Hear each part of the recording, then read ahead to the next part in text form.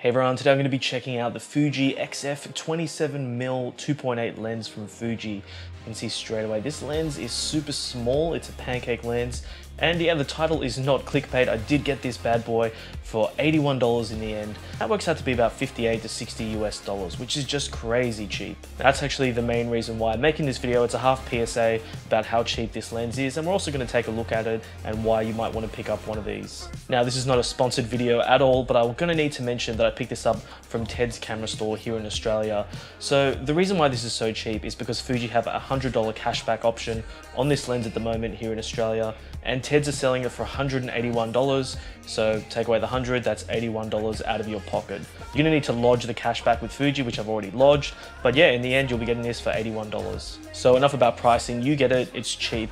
But I've already got an 18 to 55, and I think a lot of people will have the 18 to 55 or the 16 to 55 as their sort of main starter zoom lens. So why would you want to get a 27mm pancake lens if that focal length is already covered in those zoom lenses? And the simple answer when I asked the Facebook group was the size and the weight. So let's check out the X-T3 with the 27mm lens up against the 18 to 55 and also the 55 to 200 to see how much of a size and weight difference this tiny lens actually makes.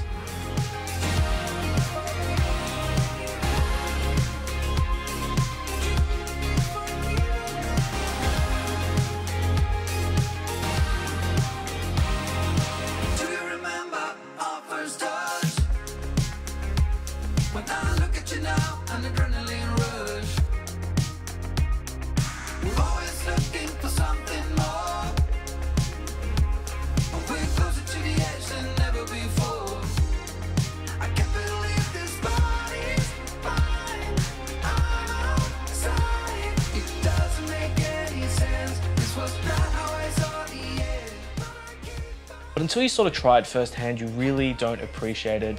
Like myself, and just like you're probably checking out this video, should I get this lens? I was in this exact same boat, but I was testing this lens out, I put it on my camera, and I actually found I was taking the Fuji X-T3 to work more and more because it was just such a huge size and weight relief on the camera. And using a pancake lens like this just really reduces the size of it. Now, in the autofocus department, this autofocusing has a noticeable motor movement. You can see this when shooting stills or video. On the 18 to 55, it has a sort of smoother focusing, and on this it's very jumpy. You can notice the steps. Stills wise, the autofocus is not too bad if you're street shooting or if you're just out and about taking some photos and you can just take a second to take a photo.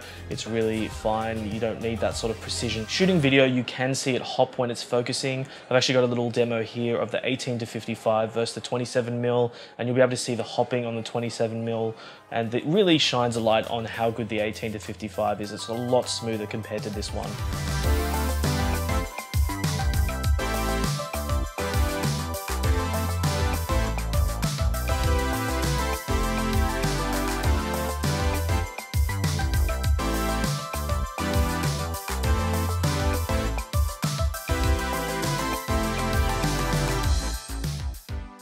So for any sort of planned video content, I probably wouldn't use the 27mm, I would use that zoom lens. But you know, if I needed this in a pinch and it was on the camera, you can definitely whack it into video mode, take some shots, and I really don't think too many people would notice a difference. Image quality wise, actually really impressed with this. I don't even notice the difference between this and the 18 to 55. I started to shoot some like for like photos between this one and the 18 to 55, but it really just got boring real quick. So instead of doing some comparison videos, I'll just show you some photos that I took with this straight out of the camera, as well as a little bit of post-processing. I'm gonna do a very minimal amount, maybe just some touch up on colors and contrast. I'm not gonna touch with the sharpening, but I just wanted to show you the original photos as well as the processed ones.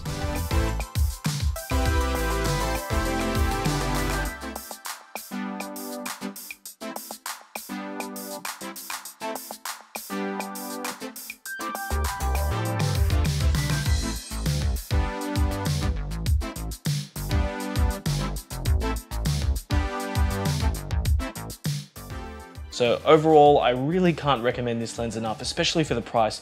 When are you ever gonna get a Fuji XF, or really any lens for that matter, brand new for $81? And You know, this isn't some third-party beta, this is a first-party lens. It's definitely not top of the line, but it can hold its own very well. Still selling for $3.99 in the States, and we're getting it here for about 60 bucks, so it's a huge reduction. The image quality is good, the autofocus is just acceptable, but the real winner here is the size and weight. The whole ethos of mirrorless cameras is to downsize your gear, and I think these pancake lenses match with that perfectly. So the $100 cashback promotion from Fuji runs out on the 31st of July. I'm not too sure how long Ted's is going to be selling this for so cheap.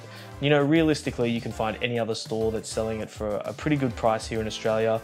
You know that you're going to get $100 off. You don't have to go to Ted's, you can go wherever looks good to you. But yeah, the 31st of July is when that Fujifilm promo ends. I also mentioned that 55 to 200 also has a $300 cashback, so that takes that lens from $750 down to $450. That's why I was initially looking at that going, that's a pretty good deal.